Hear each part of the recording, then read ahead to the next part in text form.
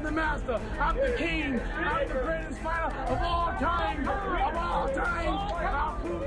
Whether you know it or not, your mind is trouble. I'm gonna wear you out.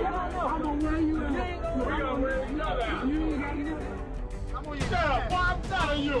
Why don't you shut up? Who you think you talking to? You will never be recognized until you stop Ali.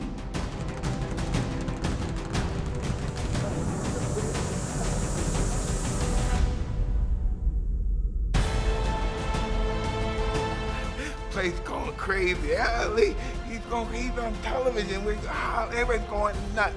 Man, why you taking all these punches? Don't take none of this stuff. You gonna get paid, and I ain't gonna lose. I'm gonna kick your butt, man.